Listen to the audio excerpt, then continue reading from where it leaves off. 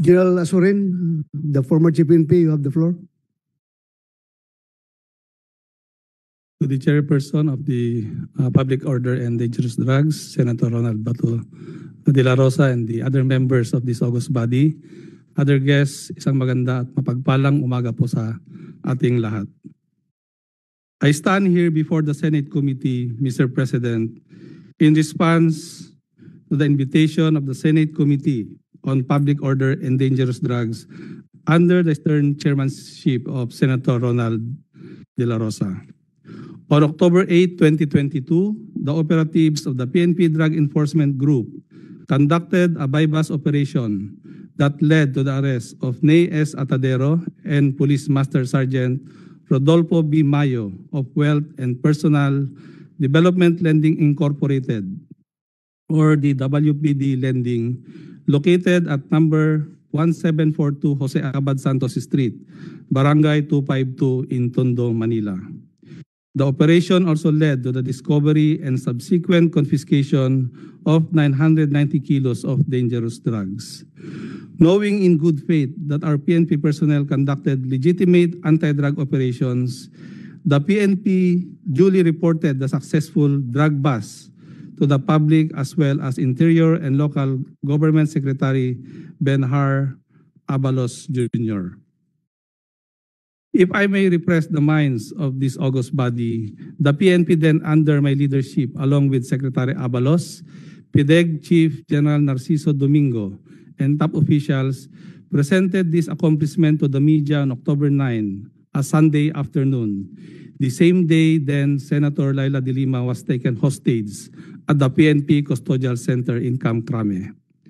During the press conference at Camp Crame, I reiterated my stand that we will not tolerate any wrongdoing of our policeman under my watch and under the watch of our DILG Secretary. No less than Secretary Abalos also described the accomplishment as possibly the biggest drug haul in the history of the country. Unfortunately, the PNP's morale was dampened after there were reports of irregularities in the conduct of police operations and the investigation by the PNP Drug Enforcement Group. This prompted the creation of the Special Investigation Task Group 990 on October 17, 2022, through the recommendation of then Director PDEG, Police Brigadier General Narciso Domingo.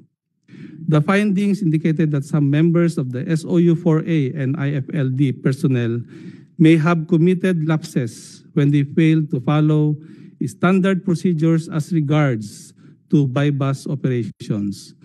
On the issues surrounding the 42 kilograms of shabu, the PNP's aggressive follow-up operations caused massive pressure for those involved to abandon the pilfered contraband in front of PSMBFI on October 15, 2022.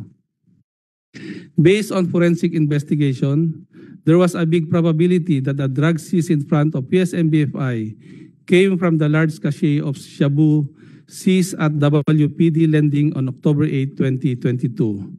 It also showed that the SOU-4A and IFLD personnel failed to faithfully account all the seized shabu at WPD Lending. The SITG came out with the conclusion that the overt acts of the PCOs and PNCOs clearly manifest irregularities and misconduct. The acts were done for their own personal gain and interests. Contrary to reports of a cover-up, criminal charges were filed against Police Master Sergeant Mayo and Nay Atadero for violation of Section 92 of Republic Act 9165. SOU-4A personnel of the PDEG clearly violated laws, especially on the issues of bungling in the prosecution of the drug cases. It should also be noted that the SITG 990 has ordered the filing of appropriate administrative and criminal charges against the 49 PNP personnel in relation to this case. It should also be noteworthy to report to this body that the PNP, through the confiscation of the 990 kilos and recovery of 42 kilos of shabu, including the arrest of Police Master Sergeant Rodolfo Mayo and Nay Atadero, has identified a number of police officers linked to illegal drugs. These included 2 generals and 2 full colonels who are now subject of an inquiry a few weeks ago. I am also happy to report that the PNP's scrutiny of the background of 953 third-level rank police officers done in compliance with Secretary Abalos' call for us to file courtesy resignation provided the organization a big lead on the number of police officers dipping their fingers on illegal drugs. And for the record, Mr. Chairman, it was I who personally recommended to the President for the submission of the courtesy resignation of the 953 third-level police officers to determine their suitability if they can still pursue their police careers as they climb up the ladder of the echelon of the PNP hierarchy. Before I finish my statement, I'd like to state that I am one with the current PNP leadership under Police General Benjamin C. Acorda Jr. to cleanse the police ranks of misfits and scalawags.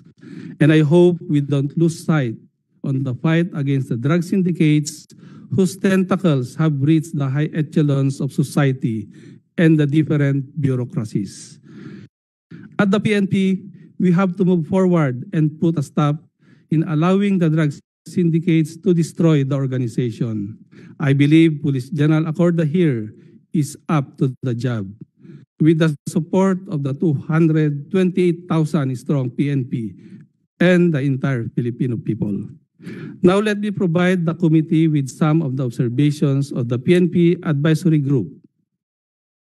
That every PNP personnel should never be involved in the use, possession, manufacture, trade, or sale of any illegal drugs, which must be the basic principle to be observed by all law enforcement agencies. That there is an exigency to thoroughly review, assess, evaluate, and revise existing policies and operational rules of the PNP dealing in the conduct of arrests, searches and seizures, preservation of crime scenes, and the chain of custody in the drug cases handled by the PNP. That PNP operating teams and or units in drug cases must ensure the validity of police operations, including but not limited to the proper arrests, gathering and preservation of evidences, and make sure the evidences are admissible in courts that would lead to the successful prosecution of cases in court. That the PNP advisory group further recommended the integration of a group of prosecutors with a nationwide mandate to help the PNP in the fight against illegal drugs. They shall provide legal guidance in the conduct of anti-illegal drug operation against high-value targets. They shall perform their duties in collaboration with the Department of Justice, Philippine Drug Enforcement Agency, National Bureau of Investigation, and other law enforcement agencies. So far, the following are the facts with the ongoing investigation. The 990 kilos as well as the 42 kilos of shabu worth 7 billion were accounted, confiscated, and destroyed. Police Master Sergeant Rodolfo B. Mayo and Nay S. Atadero were arrested and are now facing various criminal charges. Mayo was dismissed from the police service too. Several PCOs and PNCOs involved in the operation were recommended by SITG 990 to be charged criminally and administratively for various offenses. All will have the respective day to defend themselves. The SITG 990 as well as the result of the evaluation and assessment of the 5-man advisory group were able to unmask the PNP syndicates involved in the illegal drug trade, which had been destroying the PNP organization as an institution. At least 4 third-level PNP officers, 2 police brigadier general and 2 police colonel were recommended to NAPOLCOM for filing of administrative cases without prejudice to the filing of appropriate criminal cases against them. The operation that led to the confiscation of 990 kilograms of shabu was a clear indication that illegal drug trade that illegal drug operation did not stop. It proliferated despite efforts made by the past administration. Why?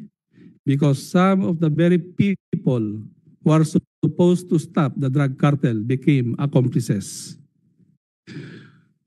And for the record, Mr. Chairman, let me also reiterate the statement of Police Lieutenant Colonel Glenn Gonzalez in one of his appearances in the hearings, that he specifically stated that Police Lieutenant General Benjamin Santos Jr. clearly directed them to do what is right during the course of the inventory at the WPD Lending Corporation.